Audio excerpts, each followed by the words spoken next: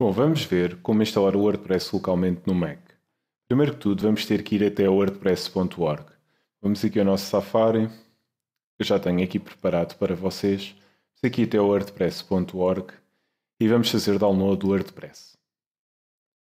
Esperar um pouco. Mais um pouquinho. Ele é muito rápido, são cerca de 6 megas. Enquanto isso, vamos criar aqui uma pasta no desktop e vamos chamá-la de meu site.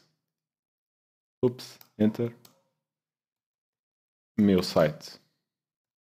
Ok. Agora vamos aqui aos downloads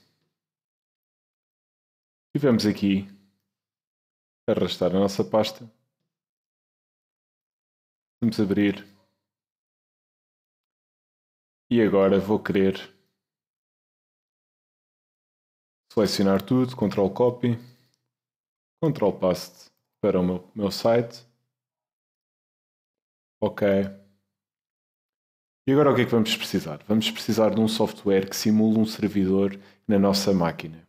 Ele é o MAMP. Vamos aqui ao Google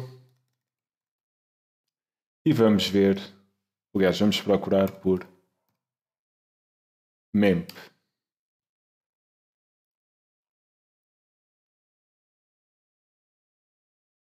Vamos descarregar a versão livre. Eu neste caso já tenho instalado, mas vocês terão que instalar.